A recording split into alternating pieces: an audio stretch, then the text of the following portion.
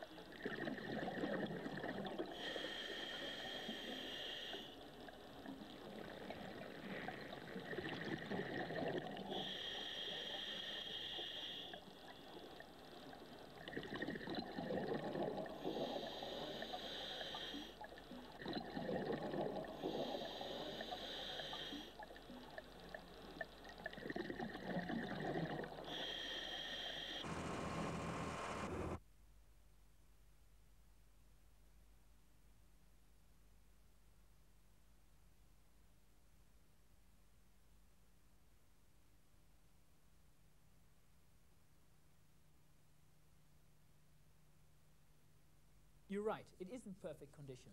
And it was buried under the mud, and the mud has blanketed it against any damage from sand or marine creatures. So the glaze is as good as the day the porcelain was made in Canton or Fujian all those years ago.